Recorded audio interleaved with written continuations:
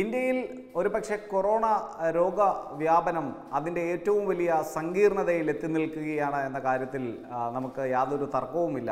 അപ്പോഴാണ് നമുക്കറിയാം രാഷ്ട്രീയം കളിക്കുന്ന ചില നേതാക്കന്മാർ അവിടുത്തെ ജനങ്ങൾക്കുണ്ടാക്കുന്ന ആശങ്കകളും ബുദ്ധിമുട്ടുകളും അതിനെപ്പറ്റിയാണ് നമ്മളിപ്പോൾ പറഞ്ഞു വെക്കുന്നത്. അതിൽ പ്രധാനി ഇന്ത്യയിൽ ഈ കൊറോണ കാലത്ത് ഏറ്റവും വൃത്തികെട്ട രാഷ്ട്രീയ കളി കളിക്കുന്നത് ബംഗാൾ മുഖ്യമന്ത്രിയായിട്ടുള്ള മമതാ ബാനർജിയാണെന്ന കാര്യത്തിൽ ആർക്കും ഒരു സംശയവുമില്ല. നമുക്കറിയാം 2021 ബംഗാളിൽ നിയമസഭാ തിരഞ്ഞെടുപ്പ് നടക്കാൻ പോകുകയാണ്. ഒരുപക്ഷെ മമതാ ബാനർജിയുടെ ബംഗാളിലെ അശ്വമേധത്തിന് ഈ തവണ BJP തടയിടും എന്ന തരത്തിലേക്കുള്ള എല്ലാ വാർത്തകളും വിവരങ്ങളും ഒക്കെ പുറത്തു വരുമ്പോൾ ഈ കൊറോണ കാലത്ത് എന്തു വിധേനയും ജനങ്ങളെ ബുദ്ധിമുട്ടിച്ചിട്ടായാൽ പോലും തനിക്ക് അധികാര തുടർച്ച വേണമെന്ന ഒരു കടുംപിടുത്തത്തിലാണ് സ്വതവേ ഒരു കടുംപിടുത്തക്കാരിയായിട്ടുള്ള മമതാ ബാനർജി ഈ ദുരിതകാലത്തും ജനങ്ങളോടുള്ള സമീപനം മാറ്റിയിട്ടില്ല എന്ന തരത്തിലേക്കുള്ള വാർത്തകൾ പുറത്തു വരുന്നു. കാരണം കേന്ദ്ര സർക്കാർ അനുവദിച്ചിട്ടുള്ള പല പദ്ധതികളും അതേപോലെ റേഷൻ ഉൾപ്പെടെയുള്ള പല സൗകര്യങ്ങളും സംവിധാനങ്ങളും ഒക്കെ നിരസിച്ചിരിക്കുകയാണ് ബംഗാൾ സർക്കാർ എന്ന വലിയ ഗൗരവമേറിയ വാർത്ത തന്നെ നമുക്ക് പറഞ്ഞു വെക്കണം. കാരണം കേവലം രാഷ്ട്രീയ ലാഭത്തിന് വേണ്ടി ബംഗാളിലെ സാധാരണക്കാരായ ജനങ്ങളെ കുരുതി കൊടുത്തുകൊണ്ടിരിക്കുന്നു അവിടുത്തെ ഭരണകൂടം എന്ന് തന്നെ നമുക്ക് പറഞ്ഞു വെക്കേണ്ടതുണ്ട്. നമുക്കറിയാം കേന്ദ്ര സർക്കാർ വിവിധ പദ്ധതികളിൽ ഉൾപ്പെടുത്തി അവിടെ വിവിധ സംസ്ഥാനങ്ങളിൽ അവിടുത്തെ ജനങ്ങളുടെ ക്ഷേമത്തിനായി നൽകിക്കൊണ്ടിരിക്കുന്ന പല പദ്ധതികളുണ്ട്. ആ പദ്ധതികളെല്ലാം തന്നെ ഇന്ത്യയിലെ മറ്റു സംസ്ഥാനങ്ങളെല്ലാം തന്നെ അവിടെ നടപ്പാക്കിക്കൊണ്ടിരിക്കുമ്പോൾ ബംഗാൾ മാത്രം കേന്ദ്ര സർക്കാർ പദ്ധതികളോടെ മുഖം തിരിച്ച് നിൽക്കുന്നു എന്ന ഒരു വലിയ കഷ്ടമെന്ന് തന്നെ നമുക്ക് പറയാൻ സാധിക്കുന്ന ഒരു വിവരം നമുക്കിപ്പോൾ വളരെ ദുഃഖത്തോടു കൂടി പങ്കുവെക്കണം. കാരണം മമതാ ബാനർജിയെ സംബന്ധിച്ചിടത്തോളം അവർക്ക് ഏത് വിധേനയും ബംഗാളിൻ്റെ കിരീടം വെക്കാത്ത രാജ്ഞിയായി മാത്രം അവരോധിക്കപ്പെടണം, അത് തുടർന്നു പോകണം. താൻ മരിക്കുന്നത് വരെ ബംഗാളിൻ്റെ മുഖ്യമന്ത്രി കസേരയിൽ നിന്നിറങ്ങില്ല എന്ന ഒരു ദൃഢപ്രതിജ്ഞ എടുത്തിട്ടുണ്ട് എന്ന് തോന്നും. പക്ഷേ മമതാ ബാനർജി ഒരു കാര്യം മനസ്സിലാക്കേണ്ടതുണ്ട്, എല്ലാത്തിലും ഉപരിയായിട്ടുള്ളത് ജനങ്ങളാണ്. ആ ജനങ്ങൾക്ക് വേണ്ട ക്ഷേമ ഐശ്വര്യങ്ങൾക്ക് വേണ്ടി പ്രവർത്തിക്കേണ്ട ഒരു മുഖ്യമന്ത്രി എന്ന വലിയ ഉത്തരവാദിത്വമുള്ള ഒരു പദവിയിലിരിക്കുമ്പോൾ മമതാ ബാനർജി ഇത്തരത്തിൽ കാട്ടുന്നത് തികഞ്ഞ അനീതിയാണ്. സ്വന്തം ജനങ്ങളോട് കാണിക്കുന്ന ഏറ്റവും വലിയ നീതികേടാണ്, ഉത്തരവാദിത്വമില്ലായ്മയാണ്. നാം പറഞ്ഞു വെക്കുന്നത് 2021 പശ്ചിമ ബംഗാൾ പോളിംഗ് ബൂത്തിലേക്ക് പോകുമ്പോൾ കേന്ദ്ര സർക്കാർ ഈ കൊറോണ കാലത്ത് നൽകുന്ന സഹായങ്ങൾ സ്വീകരിച്ചാൽ അത് രാഷ്ട്രീയമായി BJPക്ക് അല്ലെങ്കിൽ ദേശീയ ജനാധിപത്യ സഖ്യത്തിന് എന്തെങ്കിലും തരത്തിലുള്ള നേട്ടമുണ്ടാകുമോ എന്ന ഭയം മൂലമാണ് മമതാ ബാനർജി സ്വന്തം നാട്ടിലെ സാധാരണക്കാരായ ജനങ്ങളെ കുരുതി കൊടുക്കാൻ തുടങ്ങുന്നത് എന്ന തരത്തിലേക്കുള്ള വാർത്തകളാണ് നമുക്ക് പറയാൻ സാധിക്കുക.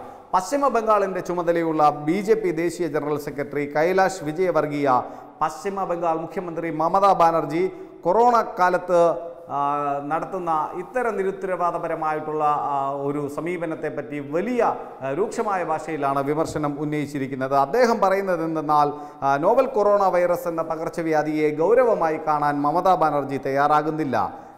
സംസ്ഥാനത്തെ ജനങ്ങളുടെ ജീവിതം വെച്ച് കളിക്കുകയാണ്. ലോക്ക്ഡൗൺ കാരണം ഇപ്പോൾ ഇൻഡോറിലുള്ള അദ്ദേഹം എന്തായാലും ശരി, അദ്ദേഹം വീഡിയോ കോൺഫറൻസിങ്ങിലൂടെയാണ് അദ്ദേഹത്തിൻ്റെ ഈ ഒരു പല BJPയുടെ സംസ്ഥാന നേതാക്കന്മാരുമായി ഇപ്പോൾ ആശയവിനിമയം നടത്തുന്നത്. അപ്പോൾ ഉത്തരവാദിത്തപ്പെട്ട ഒരു പ്രതിപക്ഷമെന്ന രീതിയിൽ ബംഗാളിൽ ഇപ്പോൾ പ്രവർത്തിക്കുന്ന BJPയുടെ നേതാക്കൾ വലിയ ആശങ്കയാണ് അദ്ദേഹത്തോടും കേന്ദ്ര ആഭ്യന്തരമന്ത്രി അമിത്ഷാ ഉൾപ്പെടെയുള്ള ആളുകളോടും പങ്കുവെക്കുന്നത്. കാരണം ബംഗാളിലെ സ്ഥിതി അനുദിനം മോശമായിക്കൊണ്ടിരിക്കുകയാണ്, അടിക്കടി സങ്കീർണതകൾ കൂടുകയാണ്. കാരണം മമതാ ബാനർജിയെ പിന്തുണയ്ക്കുന്ന ഗ്രൂപ്പുകളാണെങ്കിൽ ലോക്ക്ഡൗൺ അവർക്ക് യഥേഷ്ടം ലംഘിക്കാം.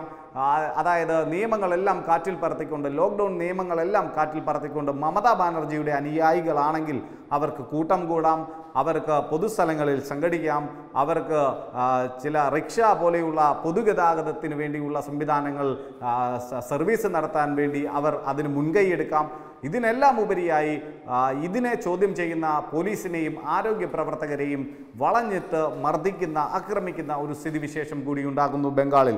ഇതൊക്കെ തന്നെ ബംഗാളിൻ്റെ ഇന്നിൻ്റെ രാഷ്ട്രീയമാണ് കാണിച്ചു തരുന്നത്. അത് നാളെ ഒരു സുപ്രഭാതത്തിൽ ബംഗാൾ എന്ന സംസ്ഥാനത്തിൻ്റെ ഒരു വലിയ പ്രതിസന്ധിക്ക് കാരണമാകുമെന്ന് തന്നെ നമുക്ക് പറഞ്ഞു വെക്കേണ്ടതുണ്ട്. കോവിഡ്-19 ഇന്നത്തെ കാലത്തും മമതാ ബാനർജി രാഷ്ട്രീയം കളിക്കുന്നു എന്ന് തന്നെയാണ് നമുക്ക് മനസ്സിലാക്കേണ്ടത്.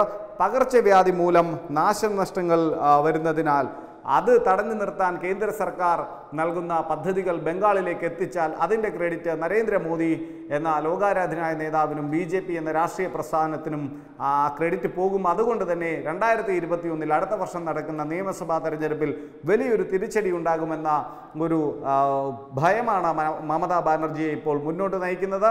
ആ ഭയത്തിൽ മമതാ ബാനർജി അത് പന്താടുന്നത്, ഭയം വെച്ച് പന്താടുന്നത് സാധാരണ ബംഗാളികളായിട്ടുള്ള ജനങ്ങളുടെ ജീവിതം വെച്ചാണ്.